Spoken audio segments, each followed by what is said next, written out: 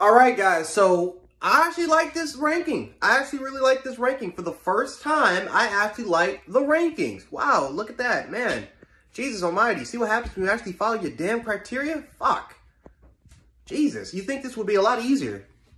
But anyway, yeah, the College Football Playoff Committee, I think, got it right. The top four it was extremely clear who the top four was. Alabama down to number 3. I completely agree with that 100%.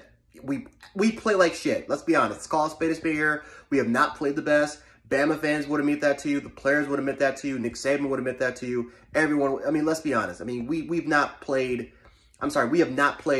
very well at all for this particular season. So yeah, we deserve to definitely be down a spot. And you can make an argument we probably should be down a little bit even lower than that at number 4. Ohio State being at number 2. Listen, they deserved it. Did I think Michigan State was overrated? Right? I think they're a really good football team. I think they won all their games. They deserve to be where they're at. Their secondary is horrible, but Ohio State got the job done. Ohio State got the job done.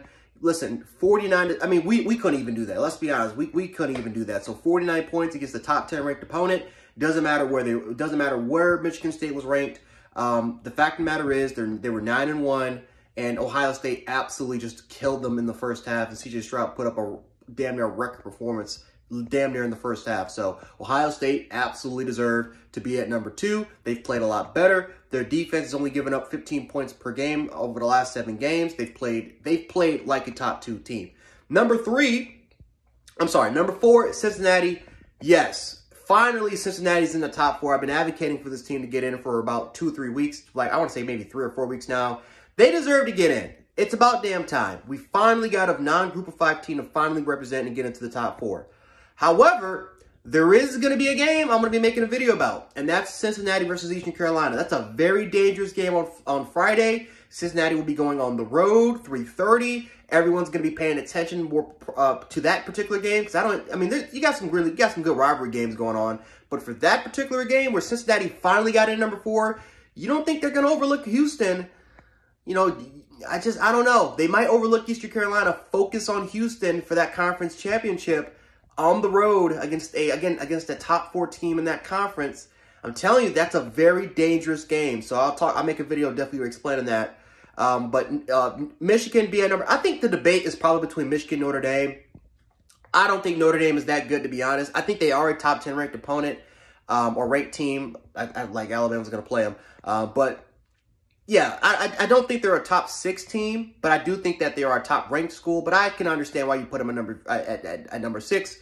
Again, you can make an argument. Maybe they should be at number 5. That definitely would have helped Cincinnati's case further that they should that they should definitely in the college football playoff. But Michigan is at number 5 there. And this is all good. It's going to play itself out here, right? If Ohio State beats Michigan, Michigan's eliminated.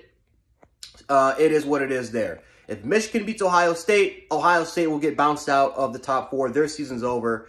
And, that's the end of that conversation. Then Notre Dame will probably slip there at the 5th spot. But as far as everything goes, I mean, if you're a Cincinnati's fan, all you really got to do now is take care of business. Take care of business. Continue to dominate, right? You don't want to slip up against Eastern Carolina, even having a close win against them. If Cincinnati continues to dominate the next couple of games, I think they'll be fine. I think they have nothing to worry about. It really just depends on how they perform, right? Whether if they win close or they lose close, it's all going to depend. Because if there's anything that we learned not just for this particular year, but over the last really 2 to 3, 4 years, the playoff committee is very picky, right? They want these big brand teams in the playoff system. That's what they want. They do not want Cincinnati. They don't want a UCF. They don't want a Boise State. They don't want either one of those. They don't want any of those teams in the playoff because number one, it's the brand revenue, and then obviously they just don't think that these teams can probably compete, right? So overall wise, this is really good for college football. I think this is going to bring a whole bunch of new eyeballs to the sport. A lot of people keep calling our sport corrupt, which you can definitely make the argument for. So the fact that we finally got a non-group of 5 power team finally in our top 4, I think can bring a whole bunch of brand new eyeballs to the sport. And I think, honestly, that will increase our revenue. And I think that will increase the amount of viewership if Cincinnati continues to stay in the top 4, if they take care of business, of course. But, of course, if they lose a game, it's over. It's off of them. Again, don't worry about Alabama, Georgia, because if Bama beats Georgia, Cincinnati is still in. If Georgia beats Alabama, you know, it is what it is there. Really, the only team that maybe they should worry about is maybe Oklahoma, maybe Oklahoma State as well. But even then, I just don't think. If Cincinnati continues to dominate, I just don't think a Big 12 champion is going to get in. I just don't think that's going to happen. But let me know what you guys feel like. Do you feel like the committee finally got it right for this week, or do you feel like they messed up on some particular part? Let me know below in the comments, and we can definitely have a conversation there. But anyway, Jan Sports, aka Jan716. I'll catch you guys later. Peace.